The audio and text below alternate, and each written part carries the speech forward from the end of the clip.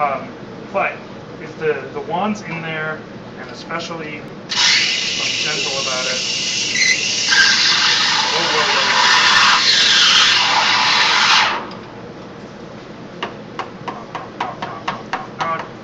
Still too many big bubbles.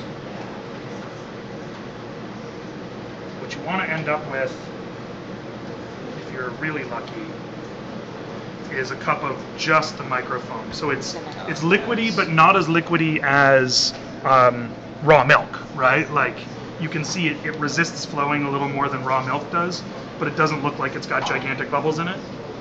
Pour that into the coffee, you get the sugar, you get the milky, fatty deliciousness, but you don't have to burrow through.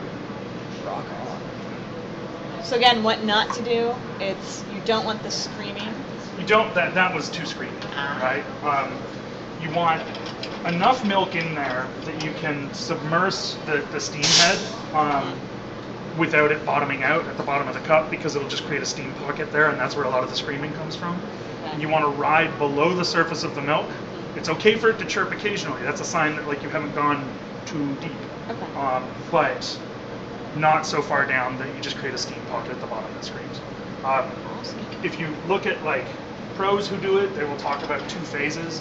That there's a steaming phase where you're getting a lot of the air into the milk, and then there's, they call it like the roll or the flush or something, where you put the steam wand a little deeper in, so that now the milk is rolling over on itself, popping the large bubbles, integrating the small bubbles and stuff like that.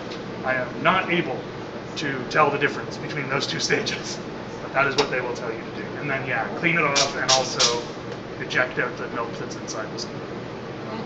Thank you. Some pretty good milk.